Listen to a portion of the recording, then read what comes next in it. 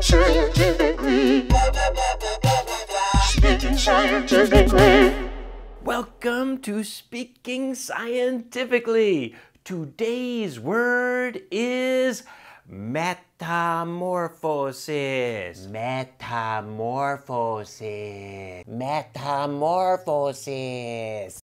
A metamorphosis means you start off life with one body plan, like 4 legs or 6 legs or no legs, and when you're grown up, you've got new body parts and a new body plan. Maybe you've got some wings, maybe you've grown more legs.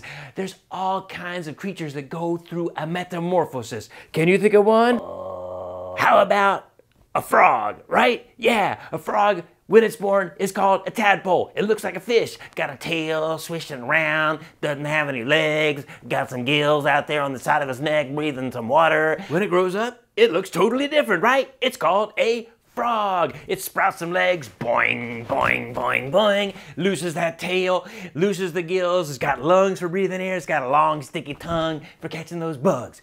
A frog goes through a metamorphosis. Can you think of somebody else?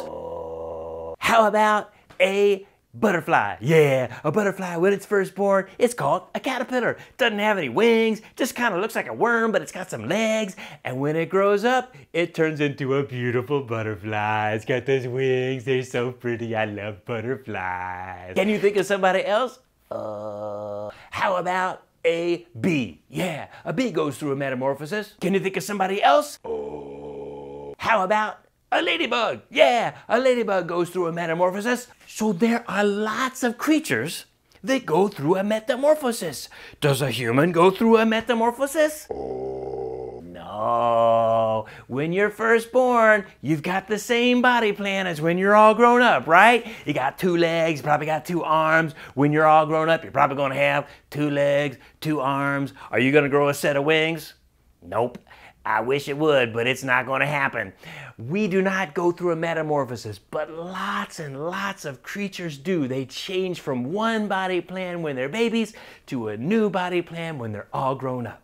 So hopefully now you know the word metamorphosis. If you have another word you'd like to know, type it in a little comment, send it to me, and I might do your word next on Speaking Scientifically.